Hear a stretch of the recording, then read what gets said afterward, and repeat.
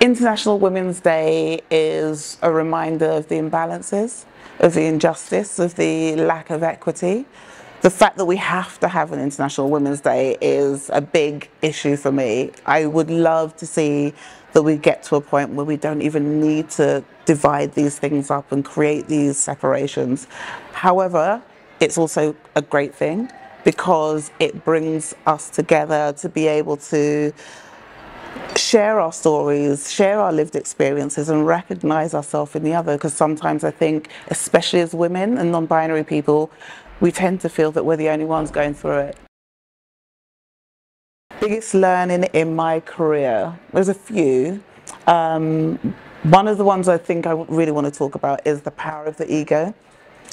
That, you know, I've worked in a few industries where there are big egos that are the ones that are successful and get through things.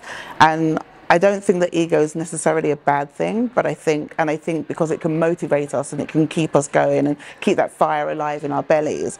However, we also need to recognize where the ego can come in and stop us. So an example is the fact if we think that somebody's irritated us, that actually probably what's happening is that we are seeing a reflection of ourselves in that person that we really don't want to admit to. And so we become annoyed, and that's part of the ego, or the ego being the thing that makes us choose one thing over another.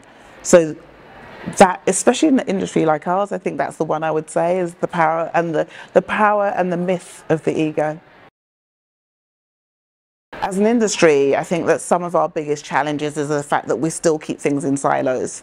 That we keep, this is a account handler, this is strategy, these are women in tech, this is women in advertising, all of those things. I think they work against us. I think another thing that really does us a disservice in our industry is the fact that we focus on what things look like, rather than what is the underlying intention. We talk about, you know, it's cultural fit, we talk about cultural norms, we talk about Gen Z, all of these things, and we try and put things together in these groupings.